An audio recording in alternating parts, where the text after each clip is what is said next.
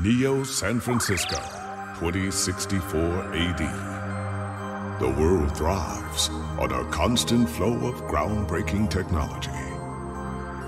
Cybernetic augmentation and genetic modification allow the repair and enhancement of almost any part of a human body. Millions of people jack into virtual worlds every day to work, play, and connect with one another with advanced brain-to-machine technology. Easier access to genetic modification leaves hybrids walking the streets, looking less human every day. However, some can't keep up with the fast-paced changes around them. They say that ROMs, now commonplace thanks to parallax, are leading humans to a place where we can never come back, losing the survival skills that we have relied on for millennia. Relationship organizational managers are compiled with virtual intelligence and can seem human-like in their interactions. But despite the marketing hype, at their core, they are only brainless machines. Organizations, like the Human Revolution, seek to slow the relentless pace of progress, fearing that unchecked technology will make us lose the very things that make us human.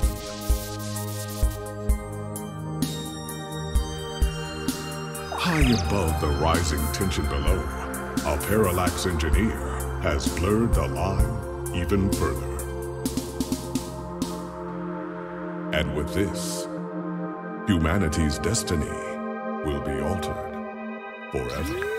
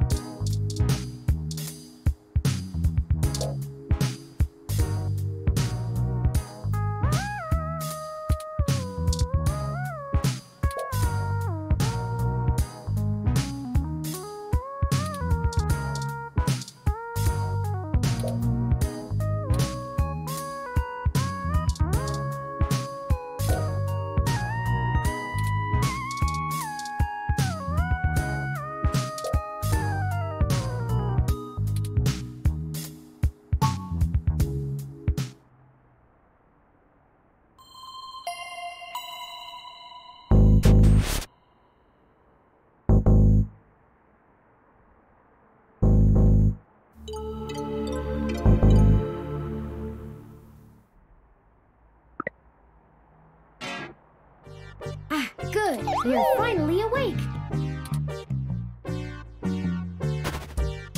I'm honestly not sure why most humans still have such lengthy sleep cycles. It seems rather inconvenient. Are you significantly opposed to cybernetic augments?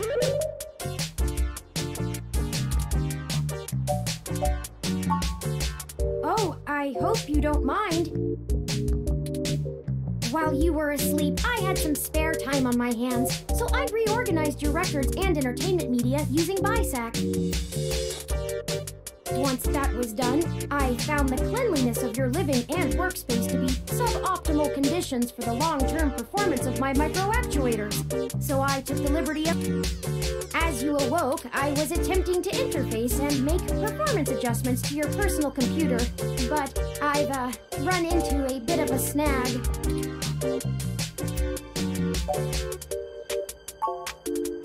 I'm sorry. I wasn't trying to engage you in any sort of subterfuge, but I tend to ramble on a bit when I'm nervous. I have all the necessary protocols, but I've never actually spoken to another person besides Hayden, until now. Well, saying I know Hayden is putting it simply, but yes. I don't really know. That's why I'm here. Help me. You aren't quite my only hope, but you're certainly the most statistically supported. I ran an algorithm against every contact in Hayden's address book. Based on the combined deductions of personal profile, directness of connection to Hayden, occupational skill, and probable motive, you were the candidate most likely to both be able and willing to help me. And the one least likely to be suspected of doing so.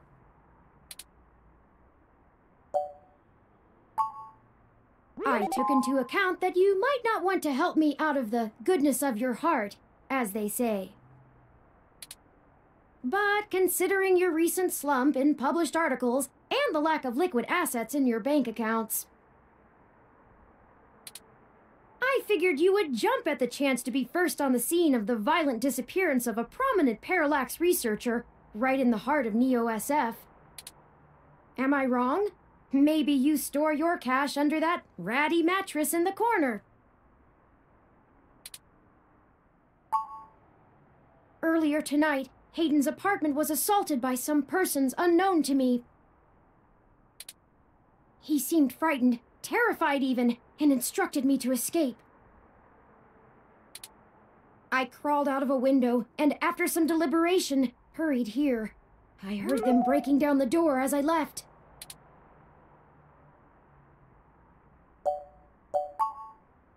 He is one of the top researchers at Parallax, but there's no way that alone would be enough to get him kidnapped. I suspect it has to do with me. Ah, excuse me. I forgot to introduce myself. I've never had the pleasure of doing so before. I am Turing. I know this must sound quite unflattering, but I suppose you could describe me as one of Hayden's experiments. He's currently researching advanced machine intelligence at Parallax. I am a personal side project of his. Exploring true artificial sapience. It's possible that the idea of a sapient machine could scare or tempt an organization into kidnapping him.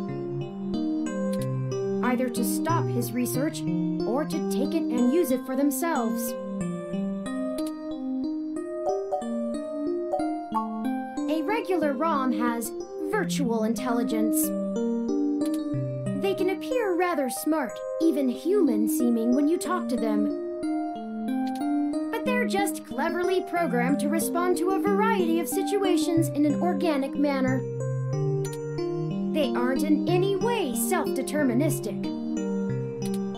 As for myself, much of my code wasn't actually written by Hayden, but rather compiled during my infancy as I learned to interact with the world around me. But despite my ability to self-modify my code, I am afraid to adapt or develop any further without Hayden's guidance. Did he only program me with the illusion of free will? How would you? Hayden once told me that his desire to create artificial life stemmed from his need to find out. But I can't say I have any new insight into the question. How can any of us tell that we aren't just puppets dancing to someone else's will? You're right. I apologize for the tangent. I don't know. I'm not certain who would benefit the most from taking Hayden prisoner. Admittedly, Hayden has become increasingly paranoid as of late, and has warned me to stay alert, but he would never specify anyone I should fear when I asked. It's not as though he has any obvious enemies. There are several multinational corporations that could make use of his engineering skills, but I can't imagine any of them would go as far as snatching him. Indeed, time is of the essence. I took the liberty of charging the auto cab fare from here to Hayden's apartment to your personal finance account, and the car has just arrived.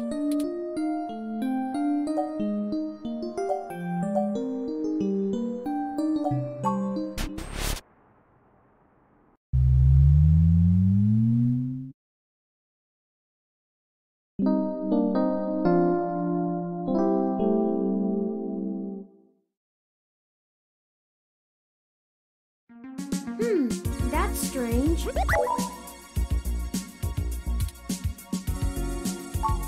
Well, the door for our home seems to have already been repaired. I'm certain my audio sensors picked up the sounds of his assailants breaking the lock.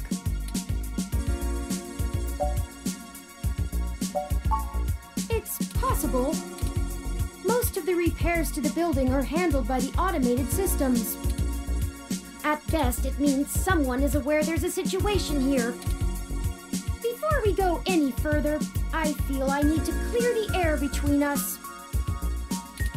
Events have been proceeding faster than I am capable of processing them, and I may have been overly critical of you in our previous conversations.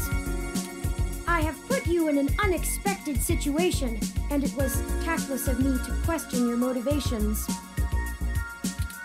Let's strive to have a more harmonious relationship from now on.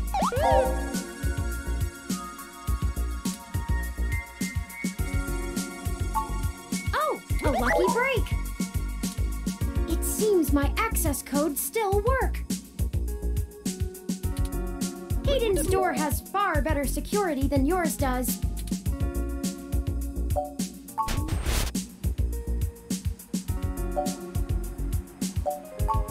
I'm not surprised. Hayden is not the most physically intimidating of individuals. I doubt he could have fought off a serious assault. I should have stayed and tried to protect him. Of course not. How silly. To make a machine intelligence truly self-deterministic, it must be able to self-modify. Any sapient worth their silicon would be able to code around such an inhibitor eventually. I could rip your arm off right now if I cared to. I won't for the same reason you don't go around randomly killing people. The social contract, as a useful construct, is just as apparent to me as it is to you. It simply isn't acceptable to go on a murderous rampage. Self-defense and defense of one's home and family is typically allowed, though. I could have and may even have been obligated to come to Hayden's defense. But